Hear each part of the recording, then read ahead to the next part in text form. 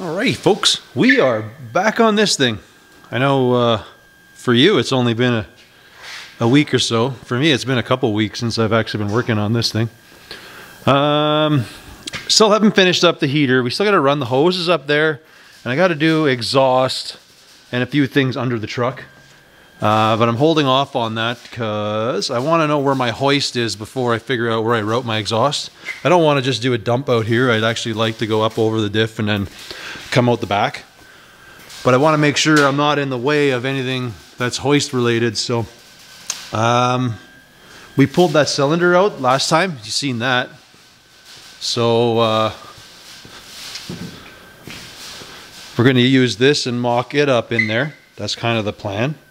Whether it fully gets in or not, we don't know, because you can already tell we got a whole lot of snow. A whole lot of snow actions already started here. Winter is upon us. So you probably see a lot of videos coming up where there is no snow, but it's basically what I've been working on the past couple weeks. Farting around. Anyways, for right now, I am going to try to situate the hoist, get that kind of where I need it to be. We got to do a little bit of tweaking here because we don't have any mounts in the back of the box. So I strictly have it on here, but it's sagging a little bit. So that's like this body line is actually coming down, and it's only because, like, if I lift on this, you can see there's some wiggle happening there. So I'm not too concerned about this line right now because the frame in here is square. So anyways, what I'm going to do, pull some of this stuff off. I move the truck back a little bit. I'm going to use the hoist. We're going to just get the box lifted up. And then I'm going to try to hoist that thing into place and see where I'm putting it and where we do and don't have room. Like, I just don't want it to be in the way. I don't really want to ditch this cross member. Like, if I can move it and use it, that'd be awesome.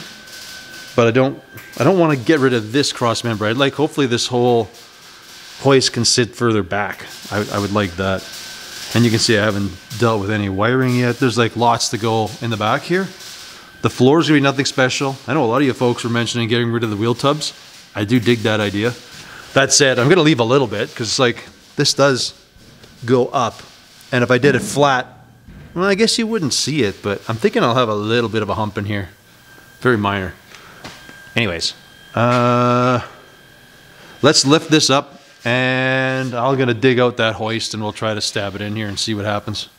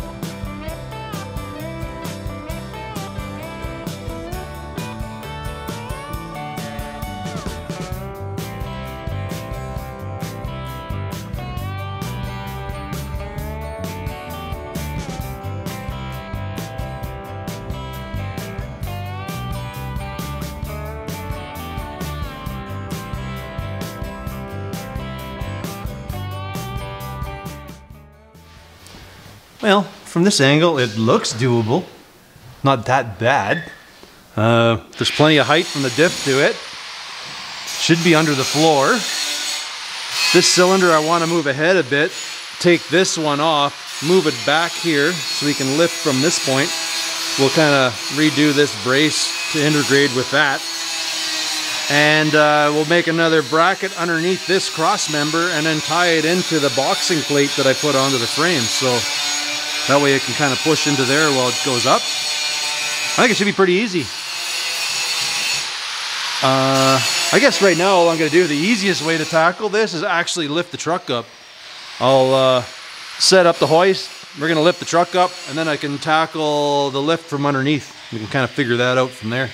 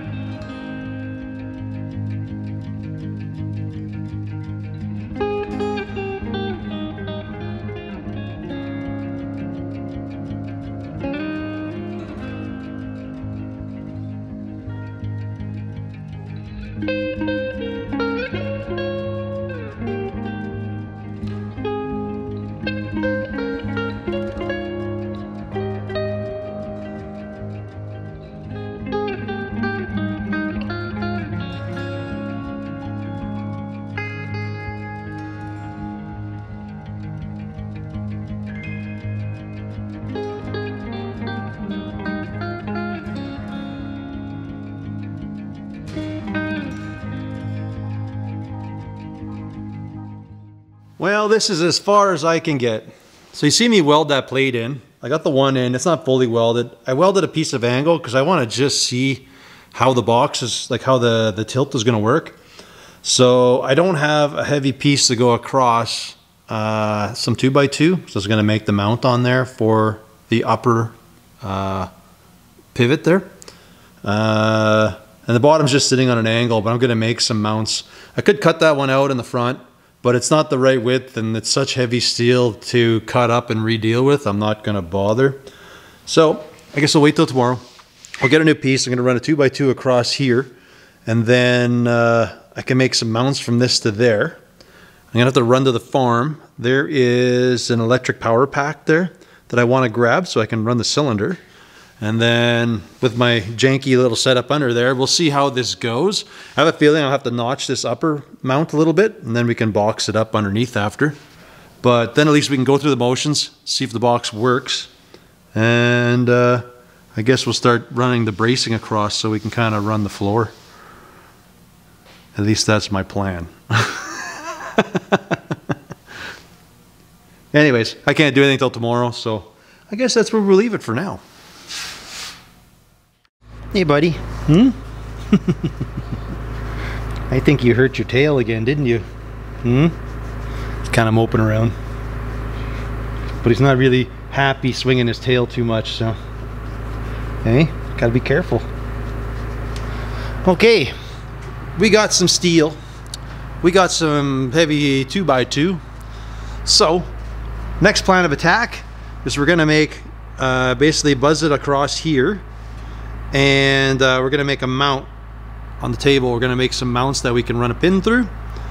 And I still have to go to the farm and grab that other power pack, because I'm thinking what I'll do is I'll mount it to like this side of the frame, because then if anything with battery powered, I can kind of go up to the battery easy.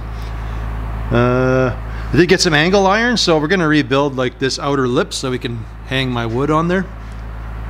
To much people's disappointment, I'm just running plywood. I'm not doing any fancy tongue and groove. Anywho, let's get started.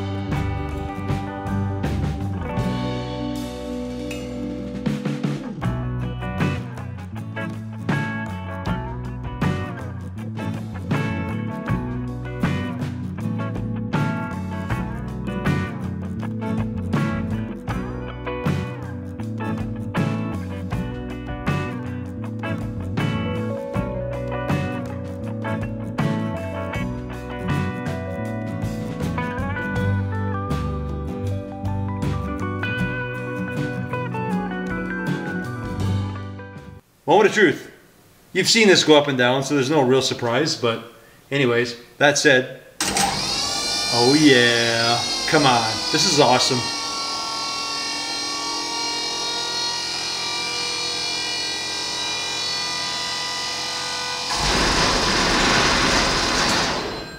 I'm so out of oil.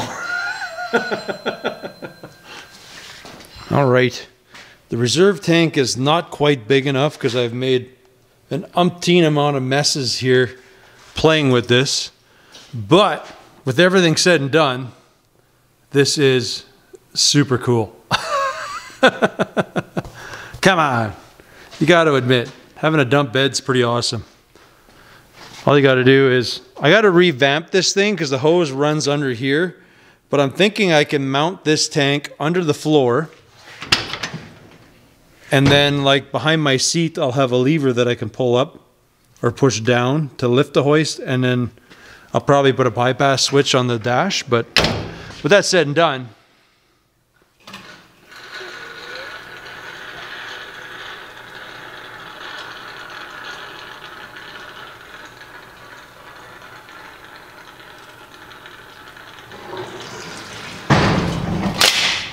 whoops.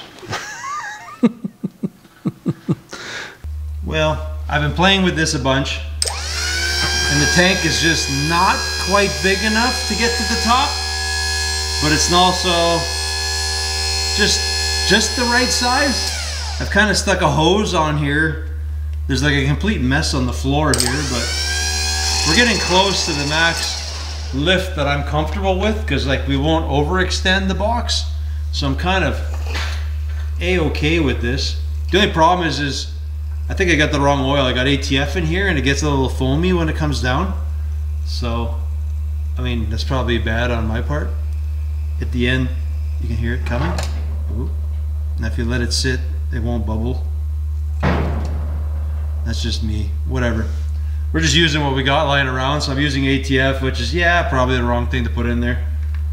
That said and done, this thing does do everything I want it to do. We just need to figure out a filter for the end of here, and we'll have to figure a mount on the box, because this thing is a mechanical lift and drop. We pretty much hit the end of this, so I mean, this is lifting as high as I care. All right, besides the huge mess that I've made, we know this works, so I guess next step is I'm going to lift it up and see where I can mount this thing that it works over here. I personally would like it to be on this side. Be easier if it was on the other side, but anyways, I'd like it to be able to get at some switch or something under here, but we'll have to lift it up first, see what I got for room under there. I really don't want to crawl under the box to lift. Like it would mount nicely right there, but yeah, we'll see. Maybe I can do something with that and I can make a lever off of it that goes in like I'm thinking, but yeah, let's see. See how long my hose is and if we can make this work. And we'll clean up our mess on the floor all at the same time.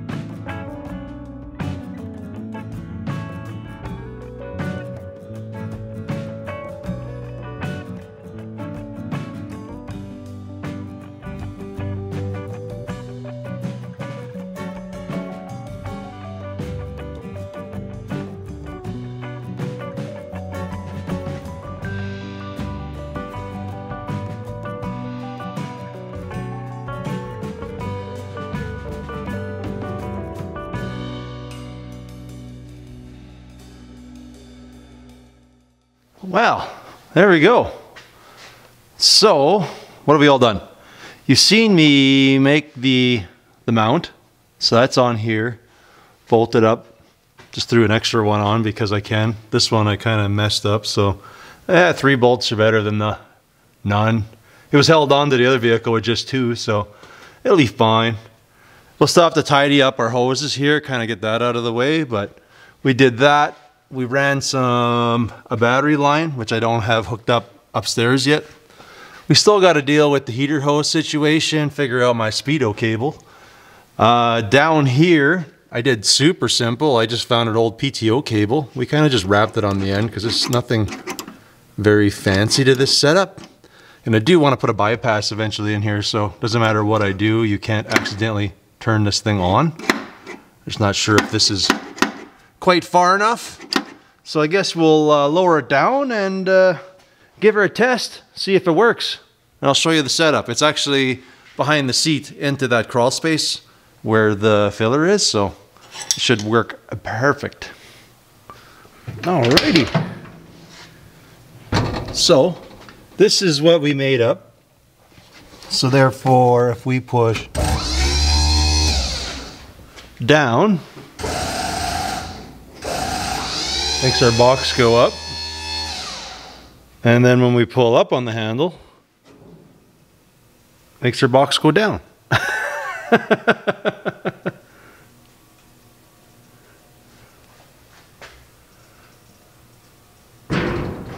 Pretty mint.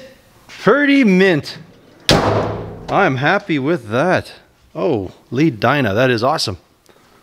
It was a bit of a sucker. But I think we got that situated. I don't know where we're at here. Wouldn't mind getting the bumper just to sit on there so we can kind of get a feel for how the whole unit works together. It's been over there tying up space for a long time, so I think I'm gonna lift this up a bit. I am gonna get the bumper kind of situated where it's supposed to be, and then we'll kind of tack it on and see how things go. I think that is the plan.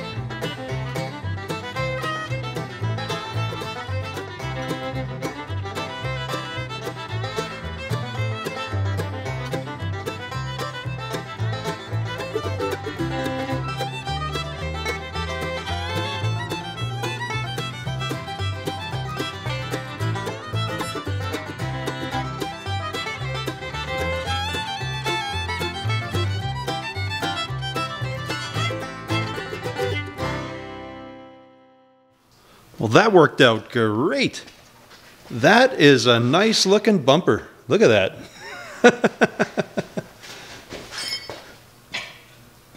So what I ended up doing is the ends, I cut them off because they didn't fit. I wanted to suck the bumper in.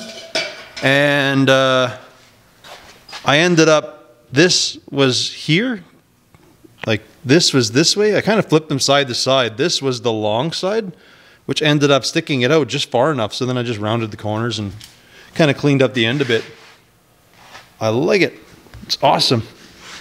Everything is working as I wanted. I'm actually pretty happy about this.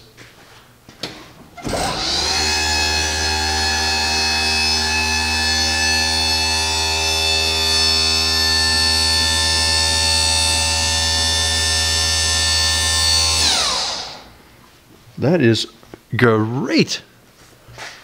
Look at that. Goes with it as it's supposed to. There's a hitch hidden down there, but I'll be darned if I ever forget that sucker in there. It just clears the bumper when it's down, so that's cool. Or when it's up, I should say. If there was a receiver in there, things would get murdered badly. Anyways, I'm pretty happy. This is pretty good. I like it. Pump is nicely tucked away. I topped it up, which was a fail, so I gotta just live with it. This is as high as it'll go, which is, I don't need much more than this, so I'm okay with that. Anyways, we lift her up. Down she goes.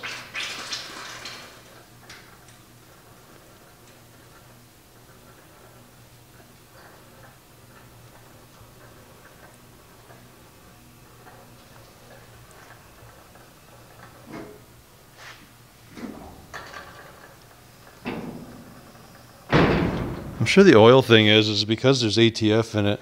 I am certain of that. I know that's not what's supposed to be in there. That's what was in it, but I'm pretty sure that's wrong. Anyways, like the upper hose, there's nothing there. I got to find a tab with a vent on it so it doesn't get garbage in the cylinder. For now, I just have it like looped out there till we do the floor and some stuff. But yeah, this is awesome. This is I would say a hurdle. Like I had to get this part done. Now we can kind of focus on the floor. Get the floor done. Maybe play with these tubs. Get the wiring done in the back. So we can get the tail lights, get our tag light working. Oh yeah. We are on the home stretch. Well, I think this is where I'm going to leave this one though. I want to thank you folks for watching. And we'll catch you on the next one when we do more truck stuff. Mostly playing with the bed.